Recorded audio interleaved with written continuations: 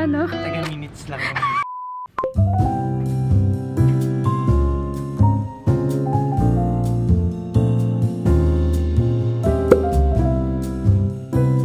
Hi guys, welcome back to the vlog. Today is Saturday and we're gonna do unboxing. This package has been inside my cabinet for quite some time kasi gusto ko talaga siyang i-unbox, wherein yung sobrang free ako, wala ko talagang masyadong gagawin. And since today's my rest day, I decided to open it. But before I do, I just want to share with you the reason why I start vlogging. Actually, way back, talagang nahihiya akong mag-vlog. Parang hindi ko siya alam kung saan ako mag-start, which is the hardest part.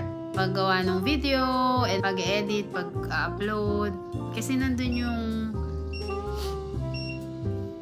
That's the water. The water fountain. Nagre-remind na siya na kulang na siya sa tubig. Going back, talagang noon pa lang, parang interested na ako. Na-amaze ako dun sa mga napapanood kong mag-vlog, na-inspire ako sa kanila, lalo yung mga may aesthetic na vlog. Sabi ko, gusto ko rin ng ganun. Gusto ko rin mag-share about something informative. And so far, still working on that. I was a bit hesitant from the beginning. Una, nahihiya ako, and then, hindi ko alam yung topic. Parang na-pressure ako na lagi kong sinasabi na, kailangan ko muna ng gadgets, kailangan ko muna ng camera, kailangan ko ng ganito. Parang naghahanap ako ng excuses para lang hindi ko muna simulan yung gusto ko talagang gawin. Dahil lang sa hiya ako, na natatakot ako na mag-share. So, after mong mag-start ng video, after mong magawa yun yung big step. Once masimulan mo siya, mas madali nang magtuloy-tuloy. Just going to improve step by step. And then, I'm speaking on behalf of other small YouTubers like me na wag silang mag-stop kaka-create ng videos. Hindi muna tayo dapat mag-focus sa number ng watch views or kaya number ng subscribers. It's more on enjoy mo lang. Yun talaga yung nagpa-continue sa akin na mag-create ng videos.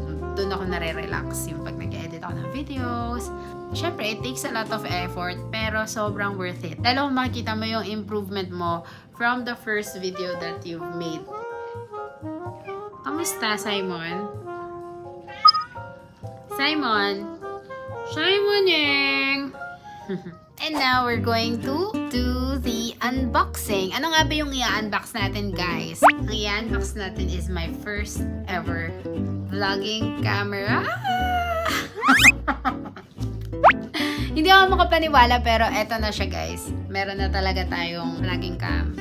For the longest time, ang gamit ko lang is my iPhone 13 Pro. Hindi naman talaga importante na meron agad kayong camera. Ako, I prefer lang talagang magkaroon ng camera since parang reward ko to sa sarili ko. Kasi sabi ko, tsaka na ako bibili ng camera or anything na magagamit ko for vlogging kapag yung mapapatunayan ko sa sarili ko na kaya ko siyang tuloy-tuloyin. Kasi diba sayang naman kung bibili agad ako ng cam tapos biglang after a while parang tatama rin ako. Nung nakita ko naman na nagagawa ko siya consistently, parang sabi ko ay deserve ko naman ang camera, bes! Eto na siya, guys!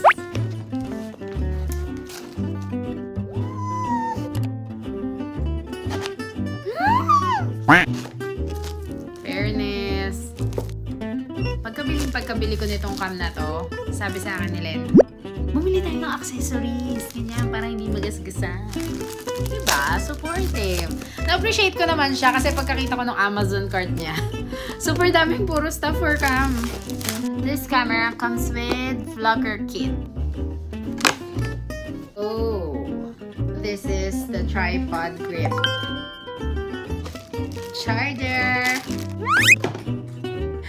This is it, guys. Yes.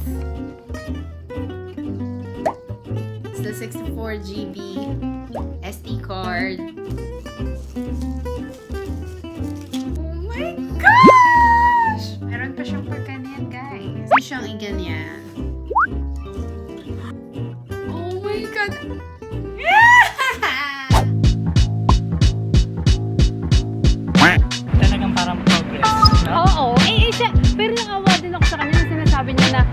model siya pero walang gunner.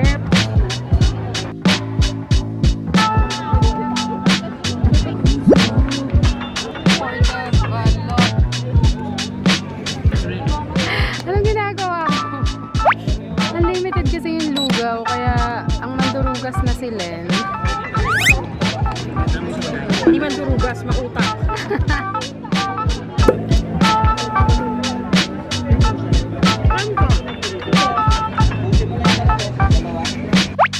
Oh, yun, no?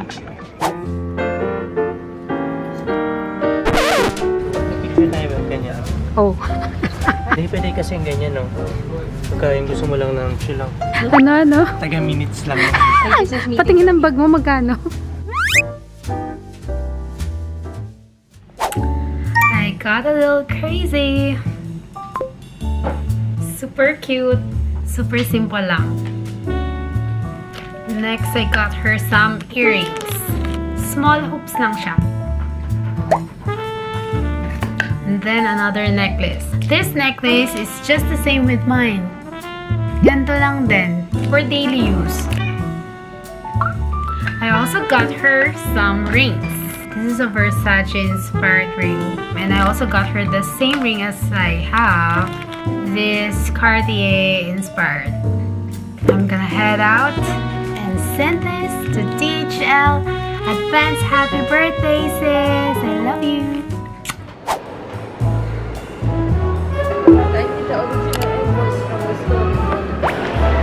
Fail!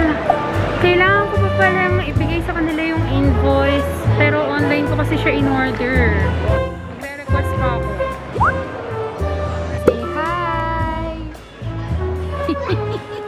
Pabebe si ate, pabebe.